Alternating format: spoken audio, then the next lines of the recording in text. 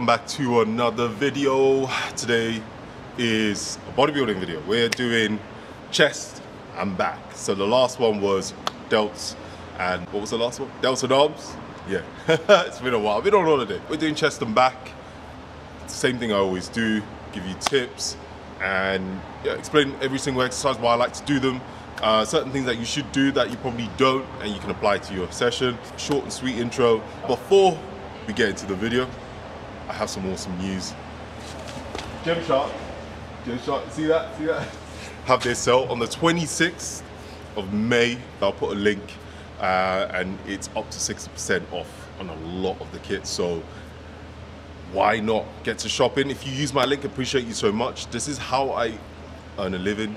This is how I get paid. I do earn a commission, so I'm always upfront about this. I earn a commission. It's what helps me bring you so much awesome content. Hopefully you get some awesome outfits so you can look almost as cool as me. Almost. Right, let's get straight to the video.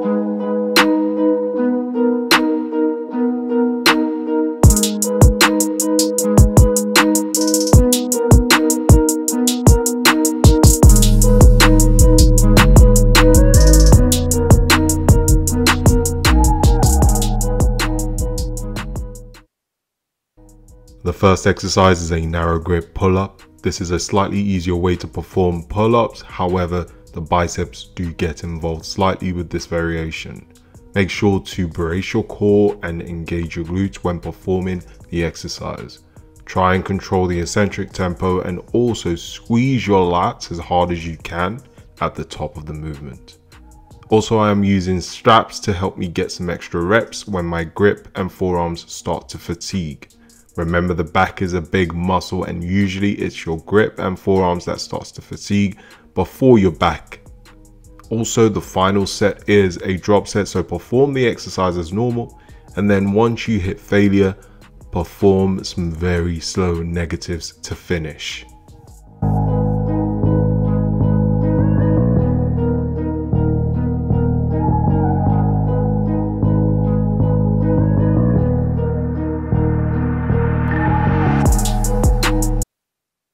And then superset the pull-ups with some cable flies. With the cable flies, I like to lean forward slightly and also make sure to have my chest up and shoulders back. Control the eccentric tempo and make sure at the top of the movement to squeeze your chest as hard as you can and keep that tension even during the eccentric. And also the final set is a drop set, so 10 reps, and then once you hit 10 reps or you hit failure, drop the weight down and perform another 10 reps. And that is what a drop set means. I'd also like to mention that I have done a video solely on chest, back, every single body part on my channel. So if you're just looking for a workout predominantly for one body part, check out my other playlist on my channel.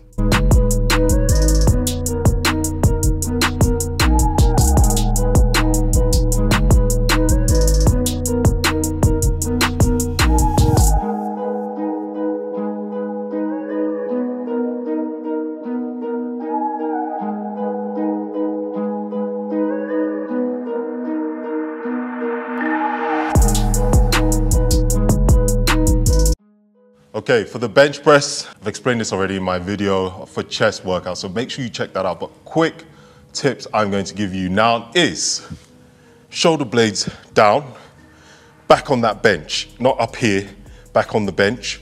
And when you drive up, you don't have to bring your dumbbell up here to touch because your shoulder blades are going to come off that bench. So keep your shoulder blades down. And then when you go all the way down, you can go elbows past your shoulders slightly. you don't want it to be here because then it's too much in your shoulders and your chest is relaxed. So slightly lower than your chest, drive up, nice and slowly down, control that eccentric, lower than your delts, push up, nice and slow down, drive up. Make sure you keep that tension on your chest. And like I always say, when you're at the top, squeeze the muscle like it owes you money.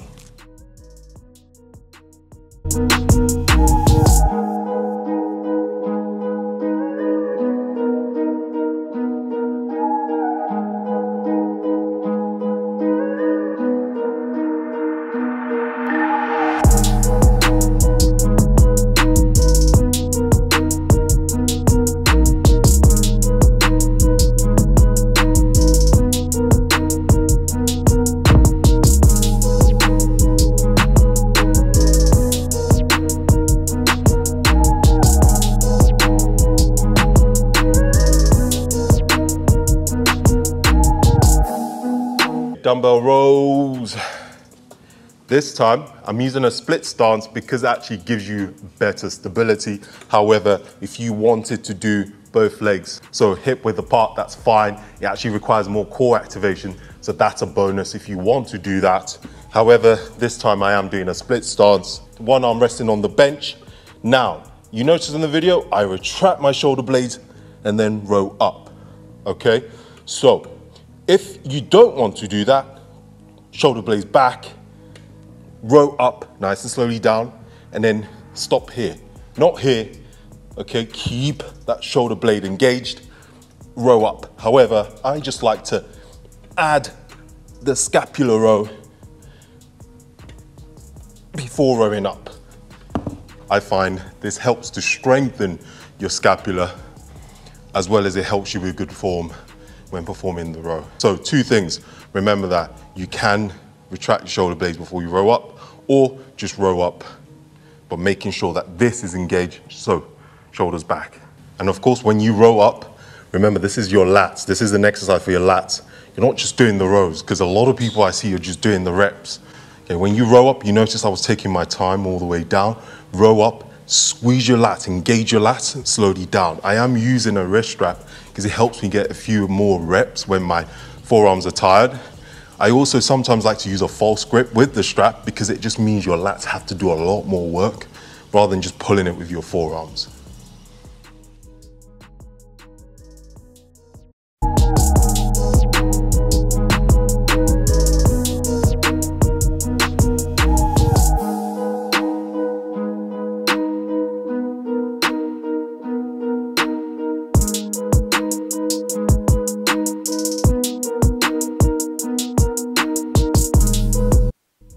Pendlay rows, I like to have my feet fit, I always get tongue-tied saying this, hip width apart.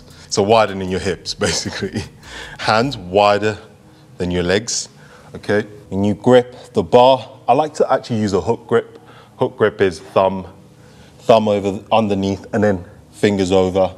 Bring your butt down, chest up, engage your lats. Squeeze, drive up, slowly down, bring it up towards your chest. Engage, drive up, slowly down. This is going to be very important when it gets heavier. So make sure you're engaging your shoulder blades. Otherwise, this is what you're going to be doing. Your lower back's going to be rounded and it's not your back anymore. You're just using more shoulders. Make sure that lat is engaged. Shoulder blades engaged. Shoulders back, row up. Also, don't forget to keep this engaged. Core braced. To brace your core, that would stop you from hunching over and that will stop it being a lower back exercise because a lot of people complain about that. Embrace your core, squeeze your glutes. Narrow presses. This is a weird one, but I love doing this for chest. Okay, so elbows in, very close to your body. And then what you want to do is bring the dumbbells down towards your chest and drive up. Bring it all the way down to your chest. Make sure you keep your shoulder blades down, back on that bench. When you drive up, squeeze your chest as hard as you can. Remember that what I always say, squeeze it like it owes you money. Squeeze as hard as you can. One trick you can do when pressing, squeeze those dumbbells together, squeeze them as hard as you can. What happens is when you squeeze, your chest gets engaged. It's a nice trick to do whenever you're doing any pressing, especially narrow pressing. Squeeze the dumbbells, not your chest, the dumbbells, because that would engage your chest and that would allow you to fully make sure that you're working the chest when you're pressing. And again, remember the tempo. Slow down the tempo when performing this exercise. But when you get to the top of the movement, squeeze it, okay? Like what? I'm gonna let you say it, finish. I'm gonna let you finish that sentence.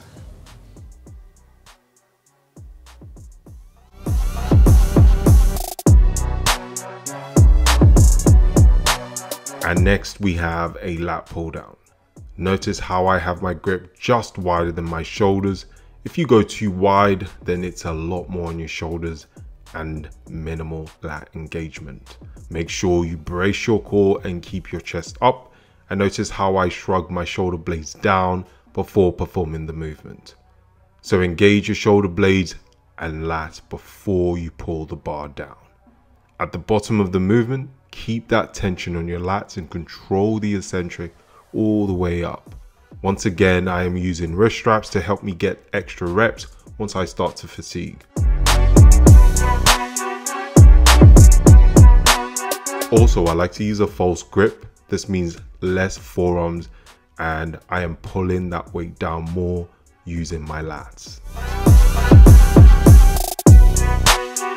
And then superset with banded push-ups. Pay attention to how I wrap the band to perform this exercise.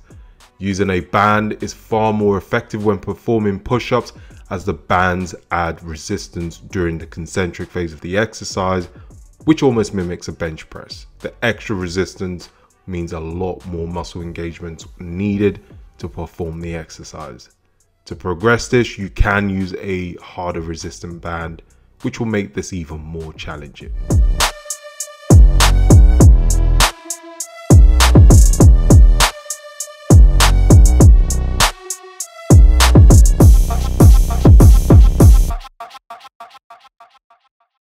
And finally, we have a Metcon finisher, which is something I normally do with my training, so I thought I'll add this to the video.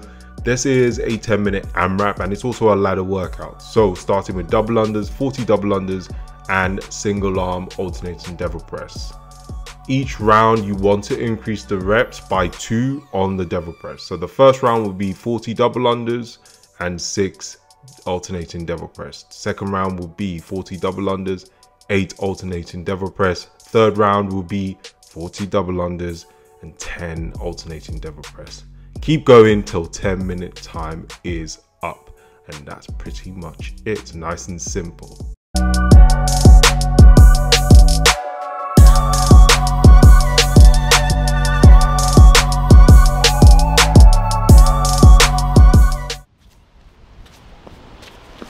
gonna get I'm dizzy. Yeah, that's the video. Hope you enjoyed it. Oh, what is this dude? What is this PhD bottle doing it in my hand? Discount code OBV10, joking. Thank you so much for watching. If you have any questions, drop a comment below. I put the Metcon in there because that is something I do and I know some of you want to train the way I do. So there you go, you can do the Metcon if you want to. That's pretty much it. Thank you for watching. Don't forget to leave a thumbs up and subscribe.